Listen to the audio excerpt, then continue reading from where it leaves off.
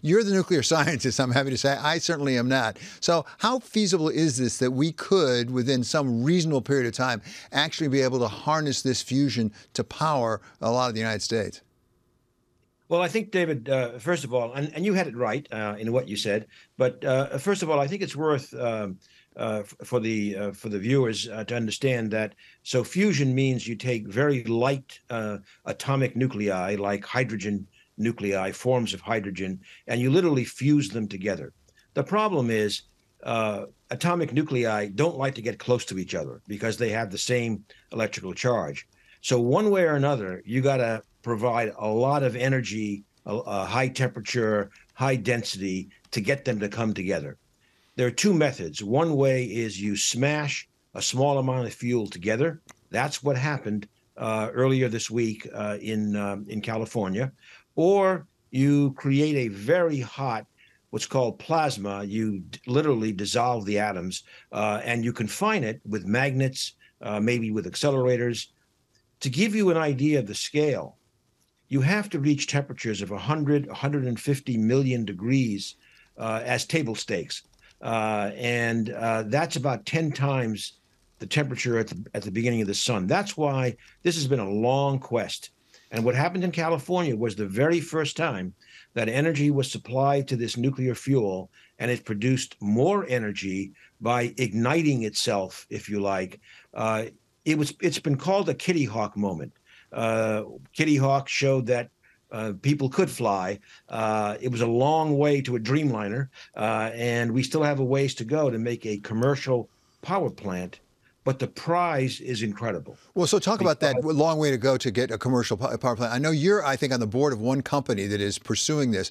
What sort of private participation is needed and is available to try to help expedite this? Right. There are several now companies using different technologies. I'm on the board of something called TAE, and the idea is that these companies have attracted $4 to $5 billion of private capital. So they're exploring different technologies. I believe that in this decade we will demonstrate the science through multiple technologies that can accomplish fusion, and then the issue will be to engineer it so that you have a power plant providing electricity on the grid. The prize is that we would have an essentially limitless amount of carbon-free electricity without any danger of long-lived nuclear waste as we have with today's nuclear power. So the prize is incredible. And obviously that amount of private capital means somebody is betting on this happening. And I think we can demonstrate and maybe initially deploy some power plants on the grid in the next decade. So in the case of fission, which is certainly very useful to try to get to zero emissions, even though, as you say, there are byproducts that are harmful, there's been a lot of regulation that a lot of people think has really inhibited the development of fission. Are we going to have that same sort of regulatory hurdle, if not more so, when it comes to fusion?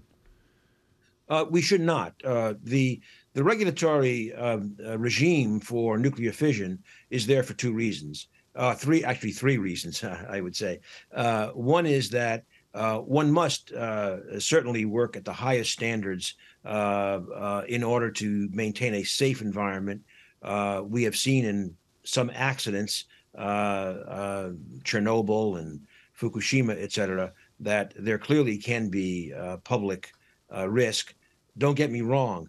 The industry as a whole has got a fantastic record of safety, but you have to make sure you regulate it. Secondly, the fission process creates fragments, if you like, nuclear fragments that are highly radioactive and must be stored, which we have not done successfully in the United States, underground for literally millennia.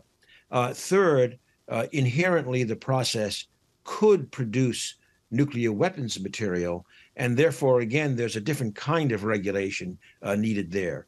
None of those problems are there for fusion. So the regulatory regime, clearly there are worker safety issues, for example. There are short-lived radiative issues in terms of walls that have been irradiated, but nothing like the major challenges for waste management in the fission arena. So the regulation should itself be much more not relaxed, but should not have the high degrees of requirement that one sees in fission. Just briefly here at the end, Mr. Secretary, given what you just said about the issues, it sounds like those might also make it feasible in success. The United States should really develop this. We might share it with other countries in a way that with fission we were very loath to do. Correct, because you do not have the proliferation risk there. And again, you don't have the safety and the waste risks. So I think, frankly, a fusion reactor on the grid would be a complete game changer. The other thing I should add, David, is because in contrast to wind and solar, which will clearly be a big part of the future electricity grid, but wind and solar are variable. Depends on the weather. Fusion does not. It's so-called dispatchable. You can have the power when you want it, where you want it. And also, since you don't have public safety issues of any significant degree, you can also site it much more easily.